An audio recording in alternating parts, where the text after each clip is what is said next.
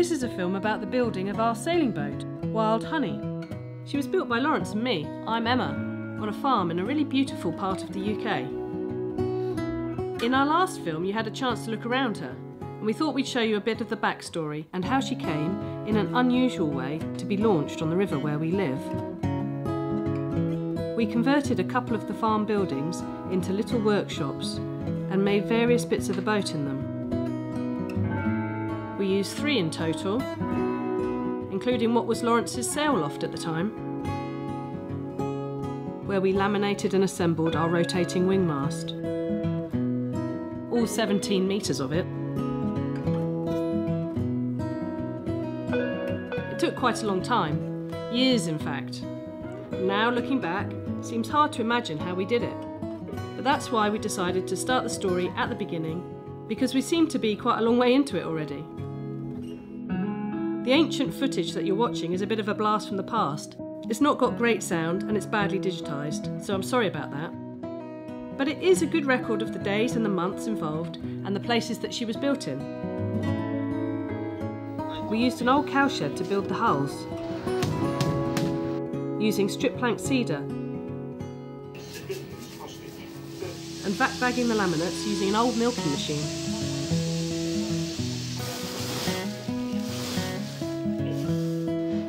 We used pretty simple methods to build what was at the time a pretty high-tech boat.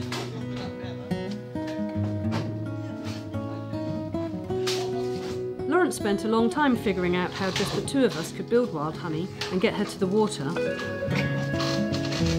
If you're interested in the line to these hulls, and catamaran hull design more generally, Lawrence has just made a film which takes an in-depth look at them. Have a look on our channel and you'll find it there. We were also using carbon and Kevlar in critical places to give the strength needed for a really lightweight structure.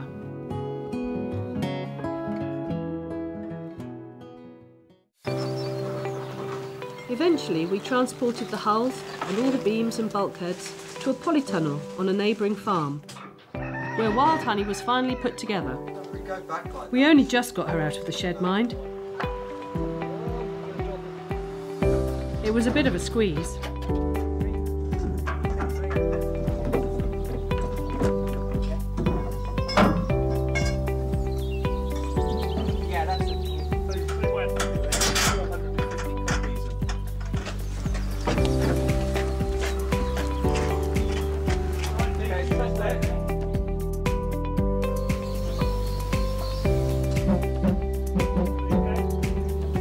It wasn't an easy move, and we relied on the help of our friends and some pretty basic arrangements to get the hulls down there.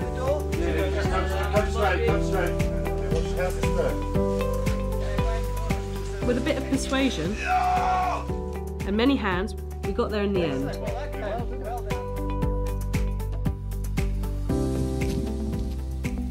And then we did it all again, for hull number 2.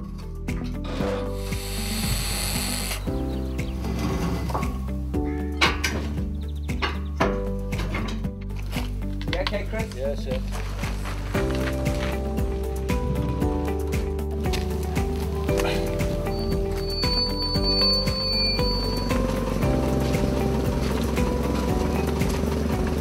Yeah, start turning now.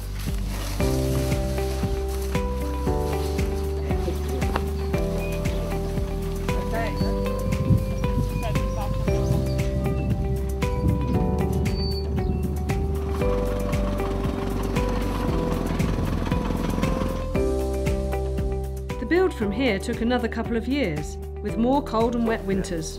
That corner there. These are the water tanks.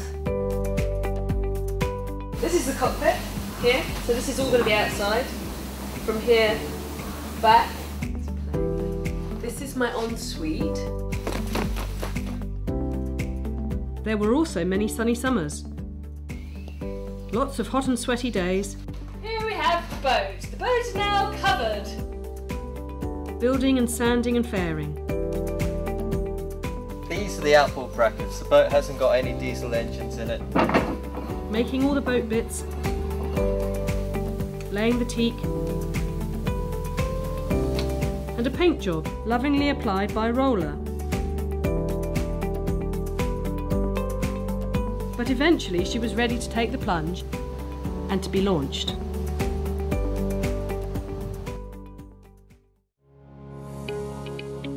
So it was that launch day finally came.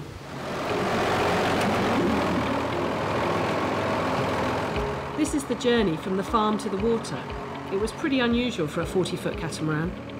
She lives on her mooring here on the river now and has been snug as a bug for the past few years. But we have all this footage of the big day and thought you might like to share her journey down to the water.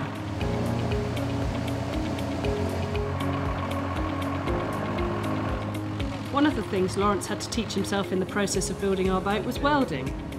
Not an obvious one, perhaps, but we needed a cheap way to transport the boat from the polytunnel down to the water. He made some really big cradles out of steel, and we attached them to a hay trailer. Our neighbour and farmer was feeling pretty brave and took on the challenge of driving the boat, on the back of his trailer, down a couple of steep fields to the water. Now we're a bit older, and I'm not sure that either of us would take on such a big challenge. But at that time we were younger, and we were chasing our dream, and this was the only way we could really afford to do it. So down the field she went, on the back of a hay trailer. We got through the first obstacle and we are now facing the ultimate test as we've got to get across the footpath. We had a trusty crew to help see us safely there, who helped to push and pull and dig, all at the right moments.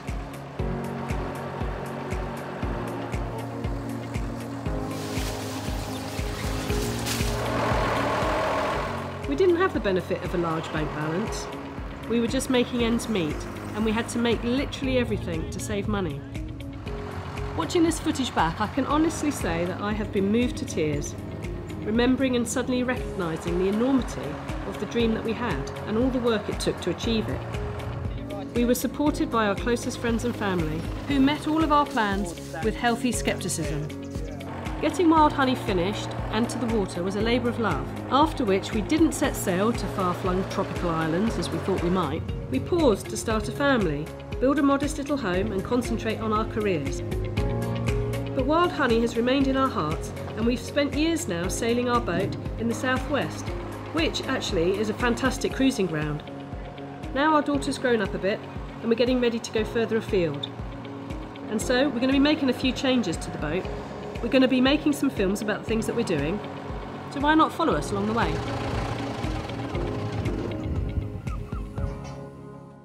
I never thought that would happen.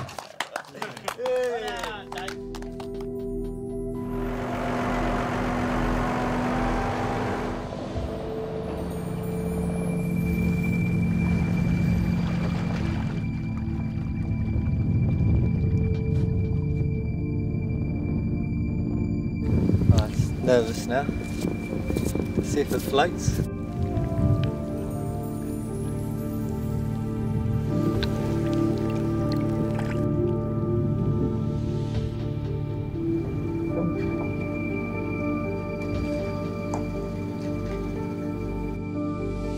It's a lot of my life is just sitting right here.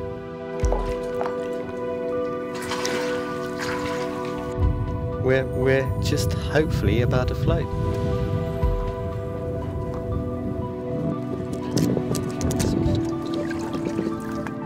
Well, honey, may God bless all who sail in her and may she have a safe and prosperous life. Be safe and never come to any harm. Oops. Wild Honey.